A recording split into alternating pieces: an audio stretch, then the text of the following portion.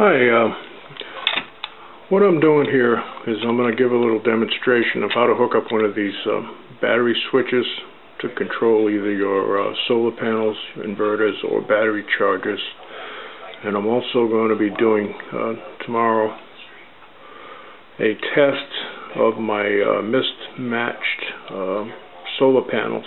Now, I've just gone in my other room and I've cut the wires. I've got two panels going to one inverter, and I've got two more panels on a separate wire going into another inverter, and I'm going to be able to switch all four panels to one inverter by switching this to one. And when I get ready to do the test when they're making good power, to see if I can gain more power by taking two of the panels away and dumping two of the other mismatched panels into another inverter, I'll merely switch this over to 2. Now, I have my meter here, and I'm going to show you how easy this is to hook one of these up. I have this set on continuity right now, so if I touch these together, they'll beep. So just to make it easier to understand, I'm going to use the red wire. Now when you use your battery switch, okay, they're all going to say the same thing, common, 1, and 2. So I'm going to use this red lead as the hot wire, alright?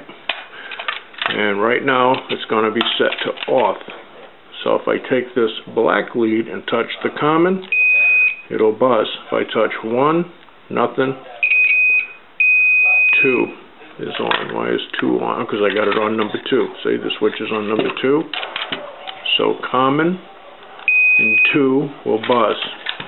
Now if I put it to all, alright, again I got the feed wire, let's say. Now 2 will buzz, 1 will buzz.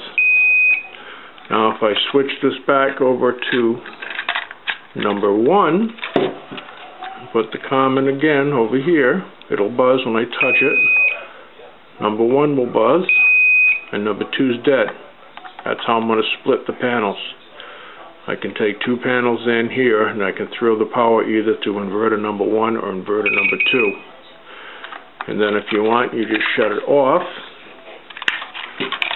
And again, common is hot, that one's dead, that one's dead. And the way I have my battery switch for my solar panels to my FlexMax 80, I have this switch at all times switched to all, and 3 panels come into the common, and both lugs are hot. So one wire goes to my FlexMax 80, one wire goes to my power jack. That's how I do that. And as the FlexMax 80 does no longer need the power from the other 3 panels, they slowly go from this lug that goes to the FlexMax to this lug which goes to the inverter, and the inverter turns itself on and starts producing power. Okay, so that's what I'm going to do. That's how you hook up a battery switch, and that's how I'm going to base my test tomorrow.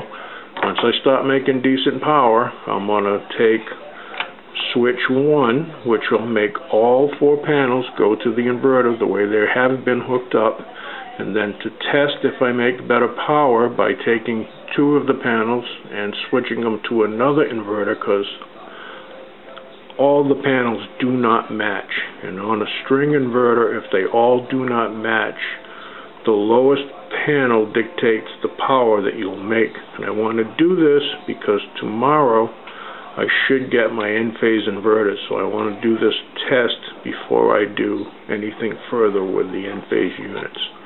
So I hope that's easy to understand. That's how you hook up one of these switches. Okay, that's it.